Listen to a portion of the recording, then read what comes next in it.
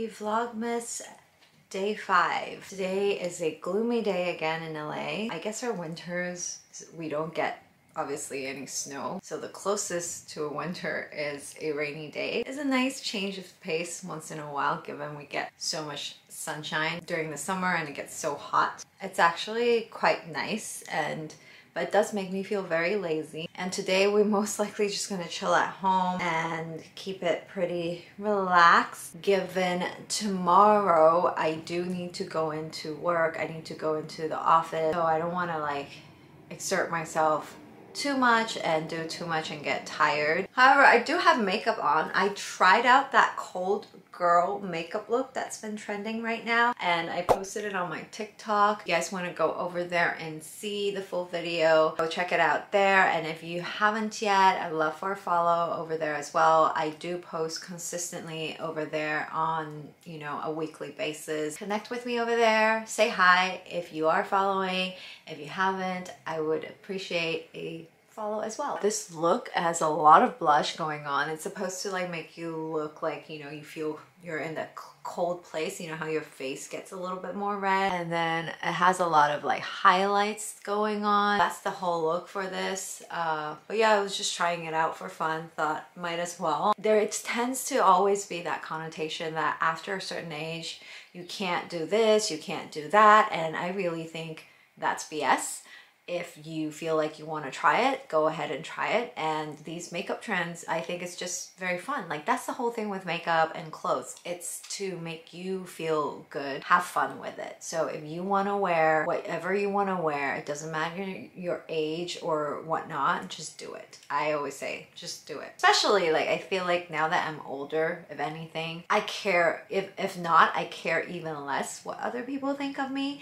As long as I want to try it, I'll try it. And yeah, so today is this look for now. I don't know if I'll do it every day, but once in a while I think it'll be a cute change of pace to my usual more brown tone makeup. I'm even using like a more redder eyeshadow as well, and because I want to share this new product that I just recently purchased. Well, it's not a product, it's this organizer, and given it's the end of the year, I don't know about you. If you hear any noises, by the way, it's Bandit on the side by the window, is right next to the camera. He is enjoying his window chill. This is him currently just fully enjoying this space of him. He loves this spot. He literally runs up here to try to have me put him up there.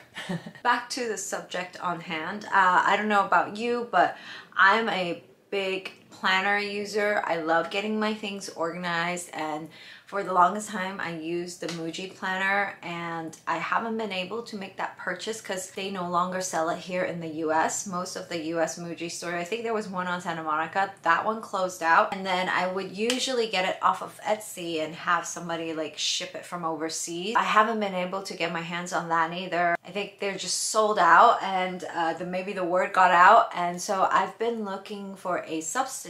Last year I've been using this guy. It's from Papier, and it did its job. I like it. It's decent, and I like the design too. But the problem with these, I feel like, and it's a hardcover too, I feel really wasteful at the end of the year having to throw everything out. Sure, it's paper, we can recycle, but the hardcover, I don't know, it just makes it seems so wasteful. So I wanted to opt for a reusable cover where I can just refill the inside every year. I ended up going with cloth and paper, and this is the one that I got from them. They have a bunch of different formats and templates that you can use as the filler, and then they also have a bunch of different covers. I went with this clear one just because they have the leather ones too. I went with this one just because the liner is already quite heavy to begin with. I feel like this cover is the least heavy in comparison to all the other designs. This one is reusable. I can, you know, get new fills every year to get like is set up again for next year. I'm gonna show you guys real quick. So first off, I did get a clear kind of holder, so that way anything like receipts or whatnot, I can just slip it in here. So this is where the month kind of starts. It gives you, you can put in goals and then some of intentions and checklists and whatnot. This page is pretty straightforward. And then you go into the month planner where it's just the whole month and you can put in like and mark off, you know, obviously important dates. Pretty straightforward, standard as well.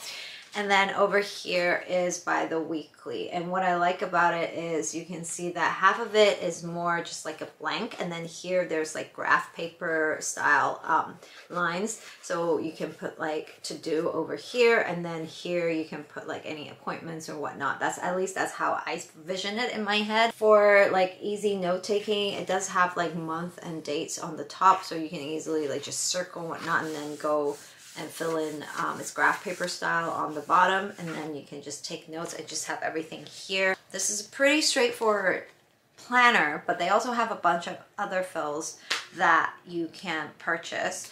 They're not sponsoring this. I'm just sharing it because I really love a good planner and I'm excited to have found them and start using them going on forward. And then the last little haul I want to share with you guys is I recently purchased an outfit from Mistress Rocks.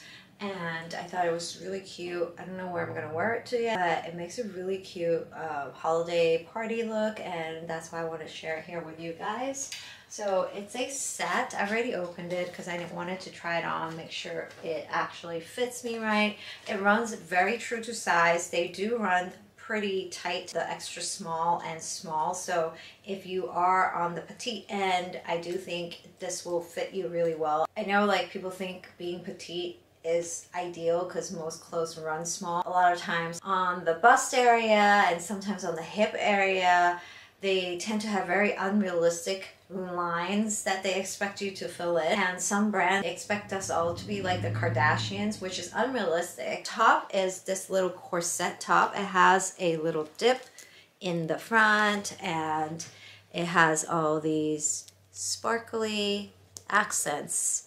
It's very chic, simple, but with some like a little bit of novelty to it. Front is like this, and the crystals go all the way to the back as well. And there's a zipper in the center back.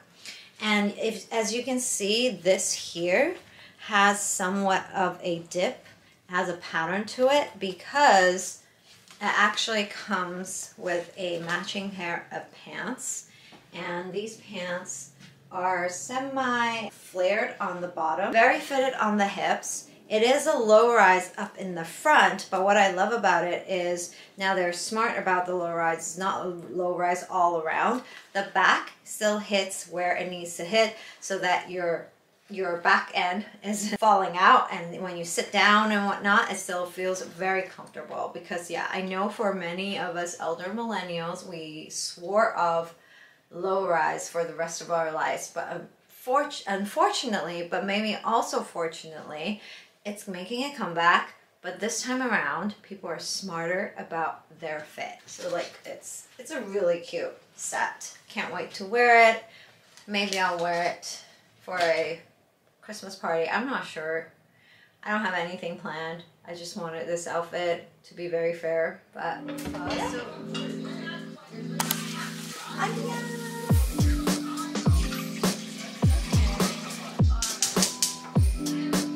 Princess Jelly Bean. Oh my god, I was so close. No, don't go so close. That scared me. Princess Jelly Bean. 我晚一点再